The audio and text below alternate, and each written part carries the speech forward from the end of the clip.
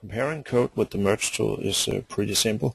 First you import the versions and then you basically go compare, and I have a couple of versions in here, so I'll go import a couple of new things in here. So the first thing I have is the versions 1.30.08 in here, so I'll select that one.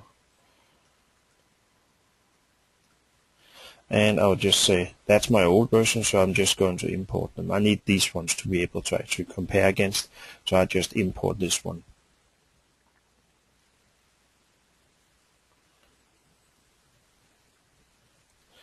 Second, I need to import the version that I actually want to compare, so I'll go here and say again I want to import, and if I look at it, I have my Mergetool 1.30.20 here.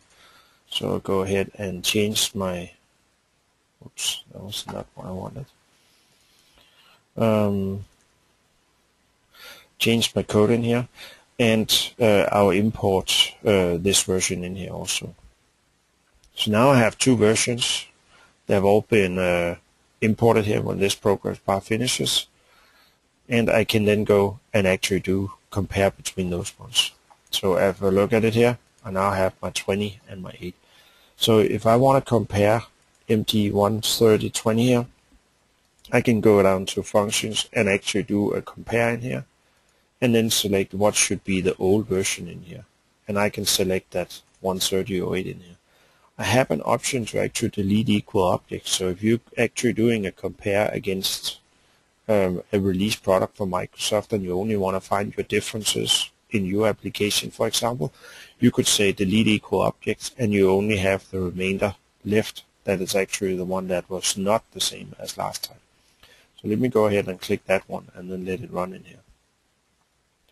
This one, by the way, is a highly optimized process. If you're running this one on SQL, actually move all the data local, run it in temporary tables, and then actually push it back to the SQL database as the compare actually finishes in here.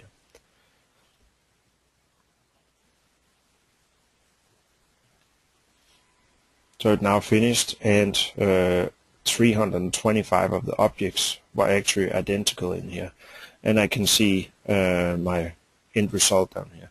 If I look at this one, where it actually saved compares in, is actually in something that is called contrasts, and this one is a contrast between my version in 1.30.08 and the one I'm actually having in here, and I can see it's 0.43% changed. I can actually go look at the lines for that one, and it will show me this one, and then I can use this next change, and I'll just use the hotkey here, and I can see the changes that were actually done in the code in here. And this one was something about the transformation setup, I guess, that needs a function to retrieve it a little differently in here. There's also some of them that are marked new in here, and those ones, it tells you that against that version, that object actually didn't exist at that time. And you can go through and look at all of it in here. There's a few different ways you can look at the log. You can also look at in a compare way in here. So if I look like this one, it now shows both my versions next to that, and I can again hit next, and it's just going to jump through all the changes actually in here. So I can see everything that was actually changed in here in my code at that time. So I could also go ahead and actually do an external compare, and it actually will launch my external editor for this object. And mine is beyond compare, and it actually now shows me the differences in here. You can't really do anything with it except you can view it in your external editor as you actually like in here.